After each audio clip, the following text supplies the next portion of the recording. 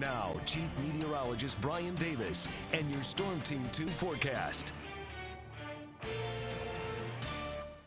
We'll have plenty of sunshine through sunset at 8:02 tonight, then clear skies after that, down to the mid-30s at 11 p.m. So another cold night on the way. We still expect readings to drop into the upper 20s tonight, back up to 32 at 8 o'clock. A little bit of high-level cloudiness could spill back into the area later tonight, tomorrow morning, but still should be thin enough. We'll have a mostly sunny day and pretty much sunny skies at 5 p.m. with temperatures in the upper 50s.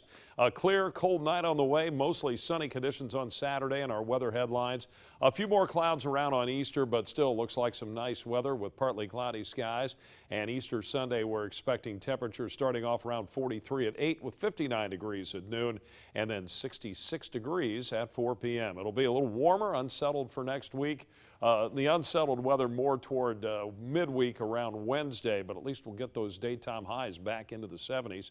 Low temperatures tonight hitting the upper 20s here in the Dayton area. Some spots even dropping off into the mid to upper 20s. 26 around Bellefontaine and Urbana, 27 Sidney and Springfield for some of the coldest readings. And then the high temperatures tomorrow afternoon, mid to upper 50s north, around 58 in Greenville, 57 in Sidney, and down south here will be about 58 in Dayton, and some places could be close to 60, Wilmington and also over toward Oxford. And then the daytime highs on Sunday expected to be into the mid to upper 60s over the region, so we're expecting a nice warm up there. Here's a look at the Goodwill Auto Auction camera. Crystal clear skies now. Had a few patchy high thin clouds move through a little while ago, but it's been sunny all day long. Don't forget those sunglasses if you're traveling out of town this weekend, especially heading west this evening. That sun's going to be bright.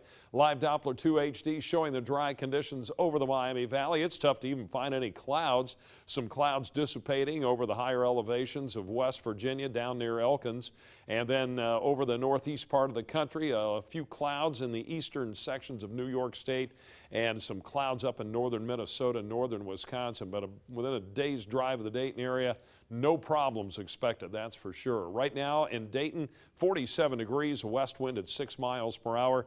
A little bit of a wind chill factor there at 44, but look at that low relative humidity, 20%. That's with temperatures in the 40s. You bring that air in the house, it's about a 10 to 15% relative humidity. It's like living in Phoenix in your house today.